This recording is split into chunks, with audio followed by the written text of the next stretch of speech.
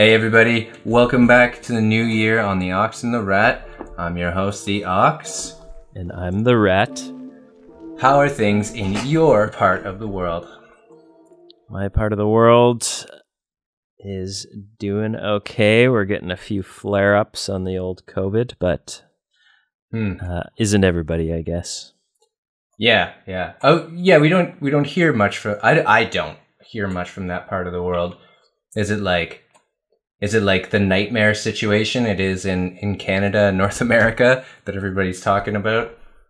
Not really. It's only a few cases, but a few leads to more. So they're trying to clamp down a lot here, I guess, in the specific areas, locking down people. So yeah.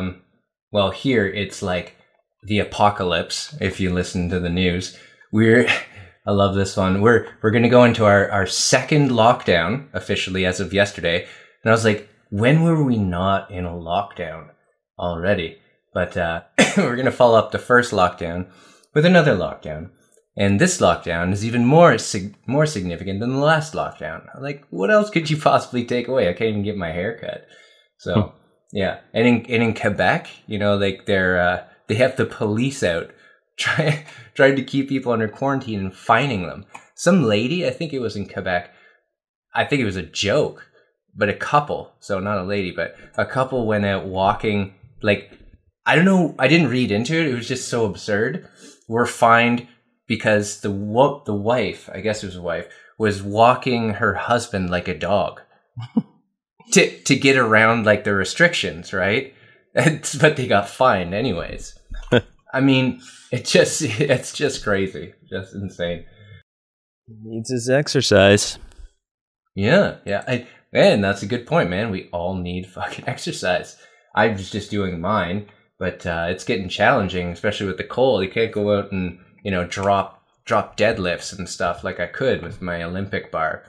So it's kettlebells all day, and you know, some calisthenics and stuff, but not quite the same. I like that heavy load feeling once in a while. I miss that. Heavy load. So what's going on with you? With me, yeah. I'm pretty sure I got COVID. I don't know. I was sick twice in 10 days, which is weird considering, you know, I just don't get sick. And it was the same kind of illness.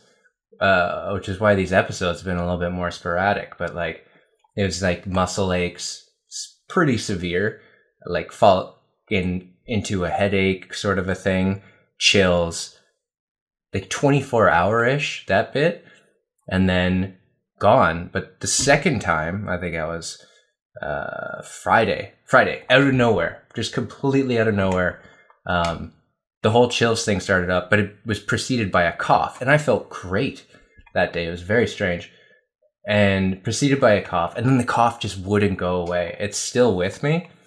I have a little bit of tightness in my chest, and it's just annoying because I can't take deep breaths. Obviously, I can say more than one word at a time, but there it is.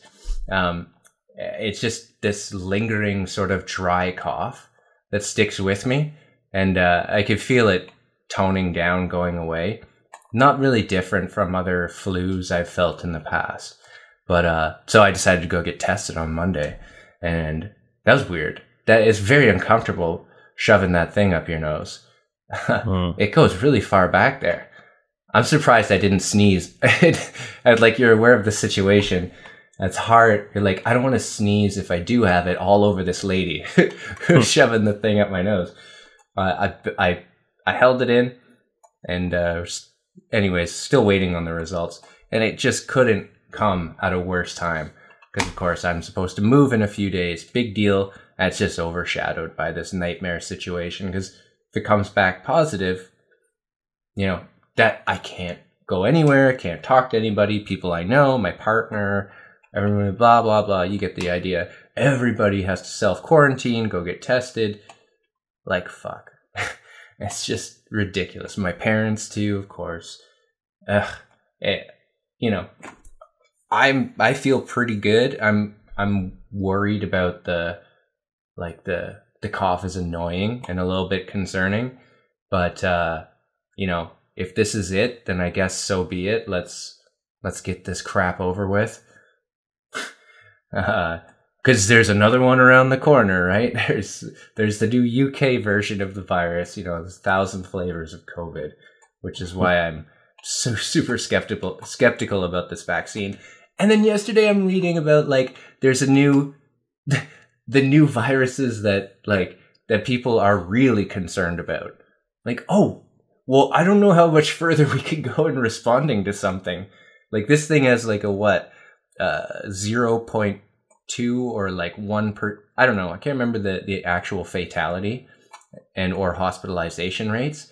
And I'm reading about something with, it's always concerning when you see a bat, those terrible look, bats are scary. They're fucking weird. Like a scientist holding up a bat and then talking about a disease below it. So it's 75% mortality. Oh, Jesus Christ. Might as well just give up, man. Yeah. Do we need those things? Could we get rid of them? Bats? Well, they're quite important for the ecosystem. Did you know that the number one source of, I believe it's phosphorus? Guano. Ammonia.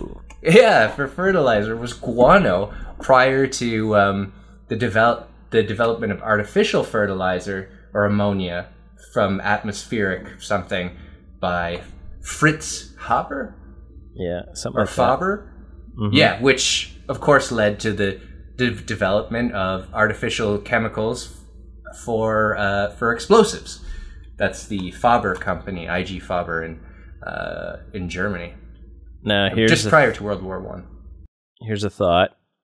Those people, I heard those people would get sick a lot because they're basically just nearby bats all the time, right? I wonder if some of these modern colds and whatnot developed from that. What do you mean from what? From those workers and stuff that were getting the guano.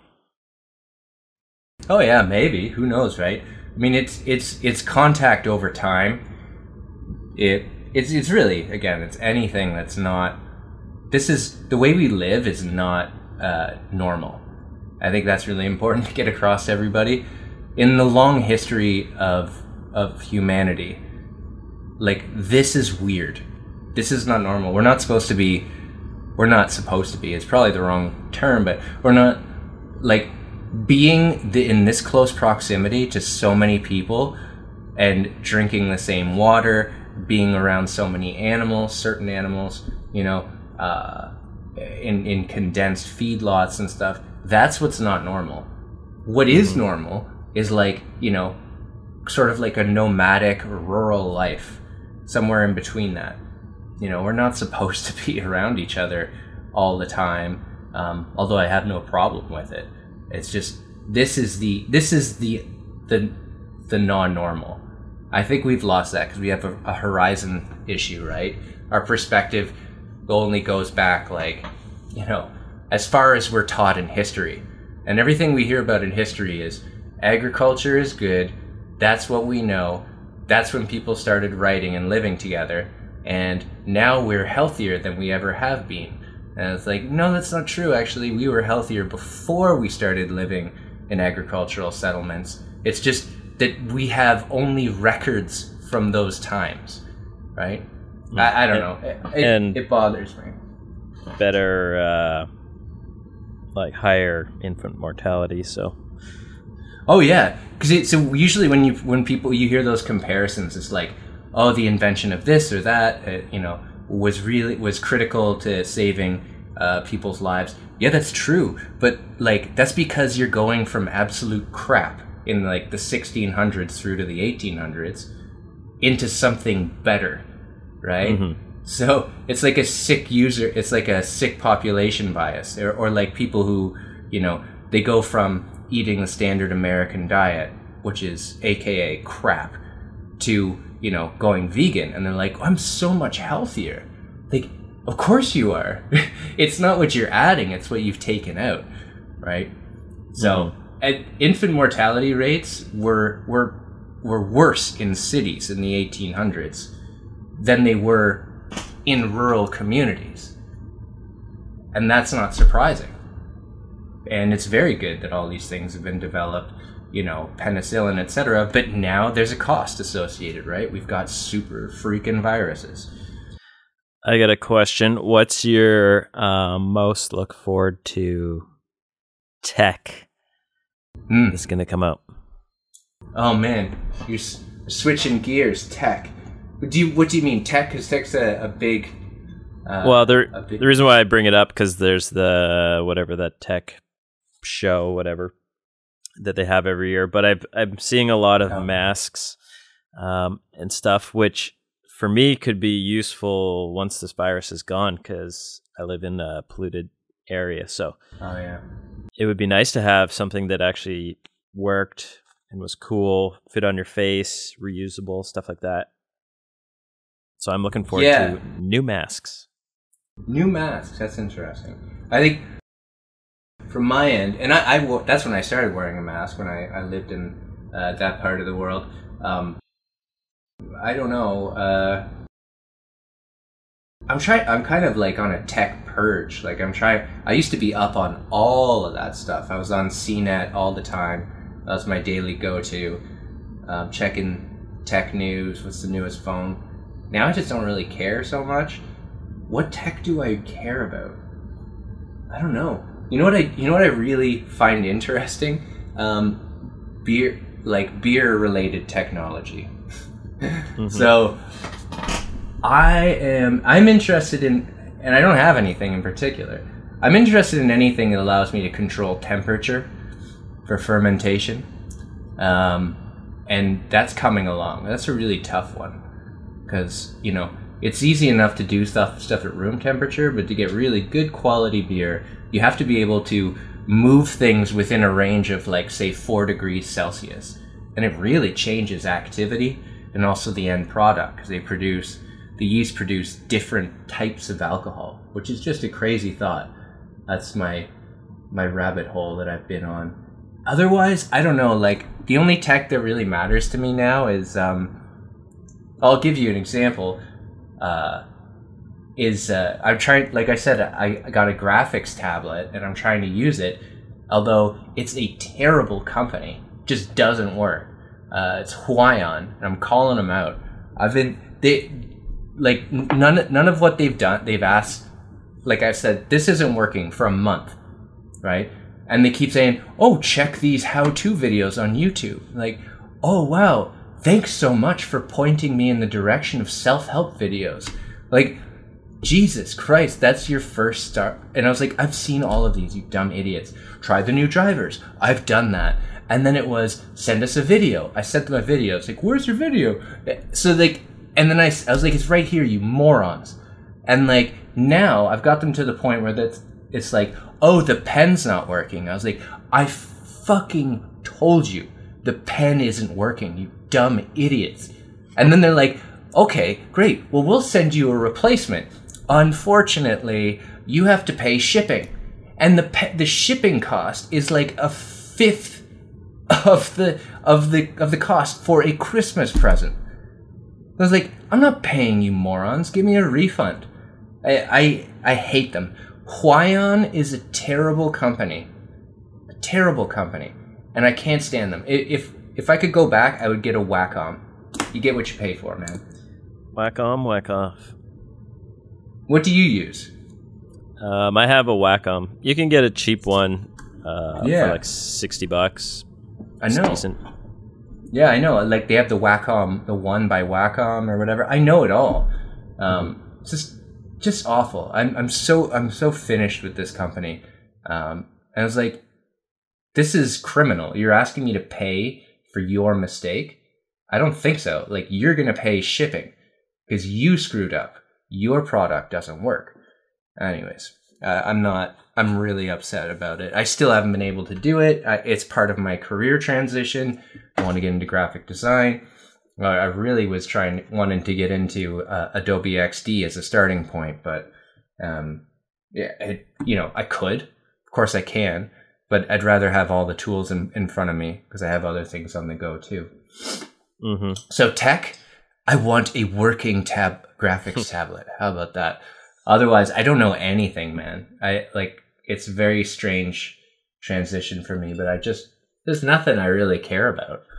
I was browsing a design website. It was just cool to see all the different stuff that's coming out. There's a lot of who knows how mass produced these things are going to be, but like a lot of biodegradable products, or like, I don't know, there's like a little tooth flossing thing, like those little plastic ones that you usually have that actually like take out carbon or made from carbon. I don't know. And like a growing, basically a garden in your house, this like whole system. Yeah, lots of cool environmentally friendly things coming out, and a rollable phone that looks interesting too.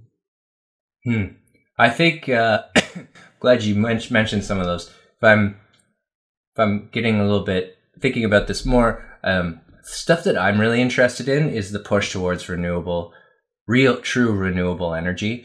And my big thing, I've said it before, is I would like more of an emphasis on renewable agriculture or zero carbon input.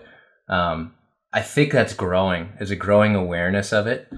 And I'm hoping that that's something that's really pushed further with the new Biden administration, although it's not going to be. The solution's going to be the Beyond Burger. Ridiculous. So more monocrop agriculture. But there's a growing awareness that there's a problem. And I think biodegradable, that's a big term, and I don't know how well regulated it is, but that's got to happen. You know what my dream would be is if, like, on Star Trek they had they have like those things where you're like, I want a coffee, and it'll make you a coffee, right? Yeah. I wish it was like the reverse, and you just put something in there and it just deconstructs something into its atoms. So that's like, oh, you get 20 carbon from this, and then you can just use that material elsewhere. That would be amazing. Or like bacteria that just break down stuff like plastics. Plastics are a freaking nightmare, man. Oh, they have that. They have a bacteria that eats plastic, but I imagine that like getting out everywhere. It just destroys like everything that we own. Well, it's like that it's going to be like that Simpsons episode. That's what I'm worried about. Like, right, you get the bacteria to eat the plastic, then you need some kind of special fish to eat the bacteria, and then you need something else to eat that fish. Like, I feel like that's how it's going to go, right? Yeah, we're going to screw it up. For sure. For sure. If anybody can screw it up, we can. Or we will. Anyways, let's do a quick fable here. It's a very short one. Are you ready? Mm-hmm. All right. This one's called The Boy and the Filberts. Now, the best of my knowledge, a filbert is a hazelnut. All right. Yes. So just so you're aware, talking about nuts. All right. I'm going to try my best to read this without coughing. A boy was given permission to put his hand into a pitcher to get some filberts, hazelnuts. But he took such a great fistful that he could not draw his hand out again. There he stood, unwilling to give up a single filbert, and yet unable to get them all out at once. Vexed and disappointed, he began to cry. "My boy," said his mother, "be satisfied with half the nuts you have taken, and you will easily get your hand out. Then perhaps you may have some more filberts some other time." Your turn. What's the moral? Don't be greedy.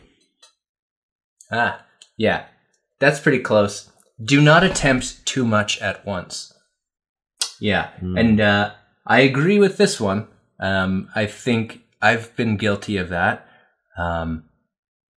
Comprehensible input, right? I mean, you can only take in so much at any one time. And I'm learning that as I'm working through my new language learning system with, I've gone back to French just as another easy one to reference as I try this new system, and with Romanian, which is going pretty well. it's got to be comprehensible. It's about doing things the right way, not as quickly as possible. And I've definitely been guilty of, overtraining myself, for example. I think a lot of people are. It's not about how much you can do. It's about what you can do well. Yeah. Perhaps you can do it well later, as Mother said. As Mother said. Well, what do you think? I think I've read this within the last probably 6 years or so. This has come up at some point, this fable. So I recognized it as you started talking about it. You recognize the Filberts? I recognize the Filbert fable. Filbert fable. I think this can also go with being overwhelmed, even though it's kind of talking about it in a different way, but the feeling of like, I have too much stuff to do. But you're thinking about the whole rather than the parts. So if you just kind of, knock off each one individually, it seems more manageable. But if you think about it as this like giant task that is impossible to complete, that way you can kind of, have your hand stuck in the jar. Yeah, approach matters for sure. Although I think a lot of us are guilty of, attempting too much in a broader sense. We're distracted, and distraction costs. Like, it's a huge cost. It's hard to calculate, but when it is calculated and presented to you in terms of like time on screen, for example, it's important to remember that we can't multitask. We don't actually multitask. What we can do is use several different inputs. Like, I can listen to something and read something else, although there is a cost associated, right? That's possible. I cannot read two things at once. People do that though, right? They talk about, well, I was writing this and this and multitasking. I'm like, no, you're not. You're actually just switching between tasks, right? So if something involves a visual input or, some kind of similar output, you are not multitasking. And people do that all the time with social networks, right? I'm so close. I've said this before, I'm sure. I'm so close to just deleting Facebook. Because I'll tell you what, yesterday I got this COVID lockdown thing. I wrote and deleted two negative posts about it. And I was like, what is my intention here? Like, how is this going to help? Nobody cares what I think. Like, it's just for me to voice my opinion. And I was thinking to myself, like, am I just trying to virtue signal here or something? I don't know that I am. But I was like, this doesn't serve a purpose. I wrote the whole thing. It was like a couple paragraphs, and then I deleted it. I did this twice yesterday, and then I was scrolling through it, and I was like, what am I doing? Like, what is this? This is not giving me back anything. I'm listening to uninformed people talk about their day and their opinions about things. It's like, who fucking cares? I don't care what you did last week. I don't care what you did yesterday. I don't like, there's a picture of something. If the and when it comes down to it, and people say the essential importance of Facebook is like, it seems to be like, well, I got to keep in touch with people. Like, why don't you talk to them? Like, I just want to spy on them. Exactly. Exactly. It's well established, and I get these. I don't know if you feel it. I'm just becoming more and more aware. Reading this book, Think Like a Monk, too, by Jay Shetty, and he's talking about like how where influences come from. I was aware of this before. I'm just getting maybe I'm just more and more sensitized to it. It's like, how is this making me feel? And I noticed that my feelings from Facebook are either guilt, shame, what's that word? When I'm jealousy, whatever you want to call FOMO. It's some kind of like combination of all those feelings, right? Mm-hmm. It's never good. It's never good. It's a shithole. And Yeah. it's not a platform for business for me. So what purpose does it serve? I don't know. And I guarantee you, majority of people are not thinking about it too. What a waste of freaking time. To make myself, I'm not paying money, but I'm essentially subsidizing a company to make me feel like crap. And I would distinguish certain social platforms from Facebook, like Instagram. It has a very heavy visual component. And if I curate my feed well, I could see, and if I really have some business ideas, so maybe that's useful. I don't know, but I'm just so aware of it. And every time I'm there, it's an option cost, right? If I'm there, I am not somewhere else. Mm-hmm. Yeah. I don't think I've used it probably for like 4 years. I don't know. Maybe less than that, but just dump some pictures on there and then that's it. I go on every once in a while. I'm like, what is this? And I just kind of like click around for like 5 minutes. And I'm like, wow, this is weird. And then I just leave. I like Instagram because, you could, if you're going to look at people's stories or whatever, it's just like, you could skip it or you could just like click. You're like, okay, that's what they're doing. It's not time consuming unless you're just like endlessly scrolling. But if you want to catch up with people, that's a good way to see what they're doing. I think if you want to just look at their lives and not talk to them. Yeah, exactly, right? You don't really want to catch up with them. You just want to like get your weird dopamine fix, right? Feel something. I think it's a connection. It's especially if you're living in a different place, you're like, oh, that's what they're doing. Okay. But that's the thing, right? It's an option cost. People are really poor at understanding that concept. The idea that all of your choices have an impact, right? Like, it goes back to our fable here, our Filbert fable, right?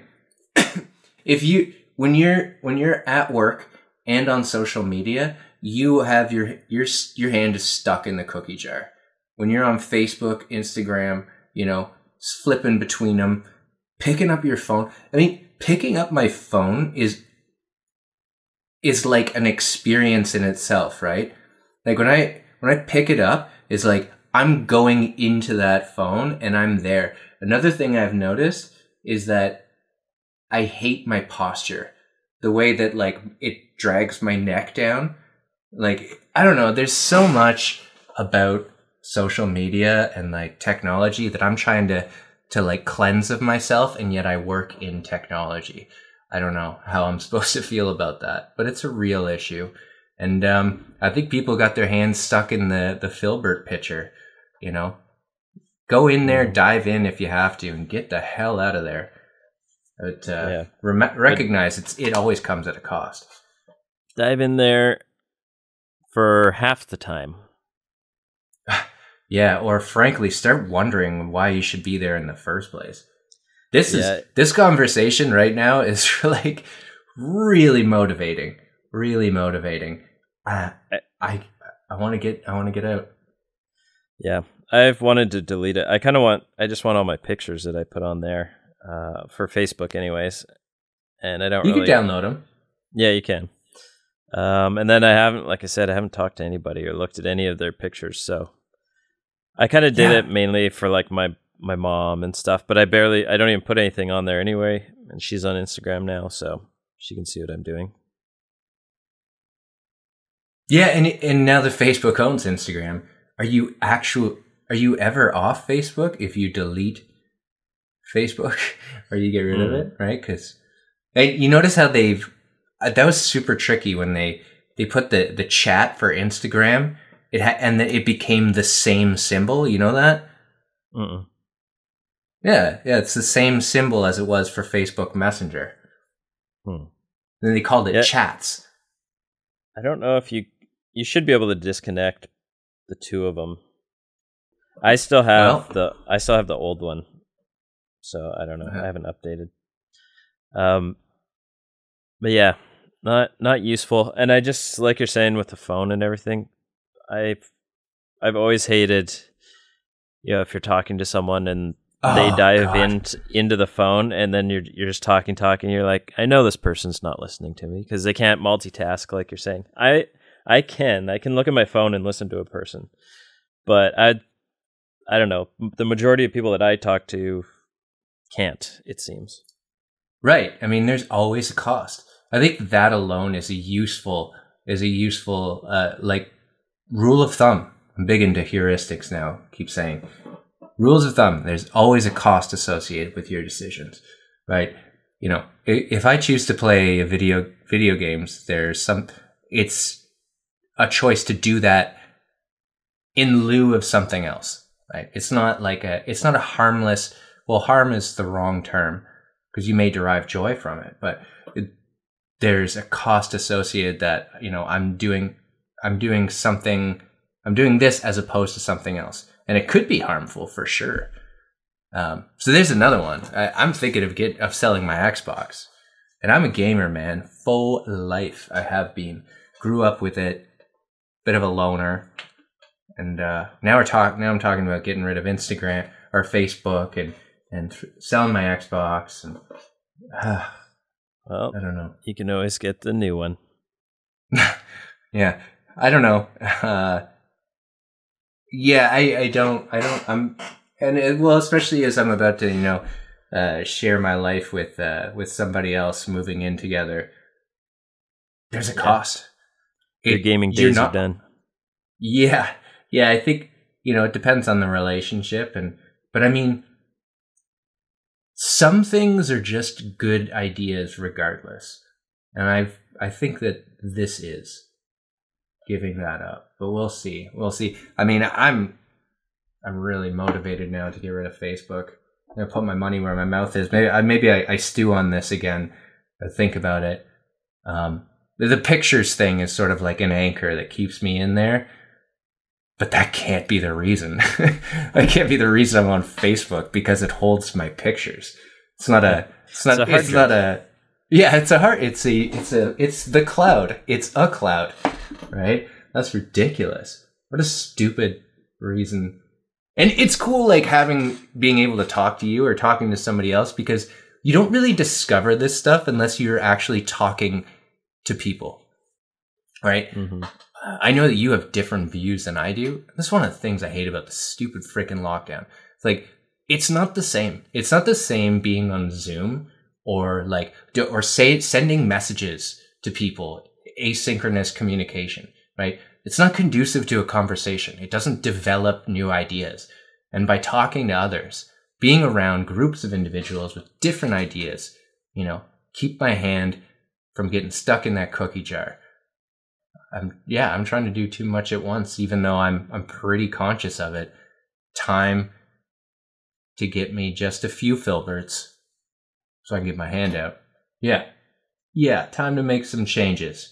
All right, this one went a bit longer than I expected, which is always fun.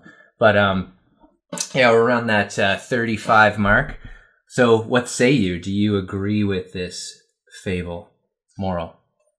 I do. I mean, it applies to a lot of different areas. You drop a few of those Filberts back, or replace them with more useful or delicious Filberts.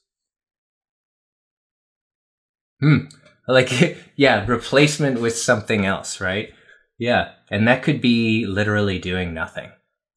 Mm-hmm. That might be, I think we could all gain some value from toning the noise down in this ridiculous environment.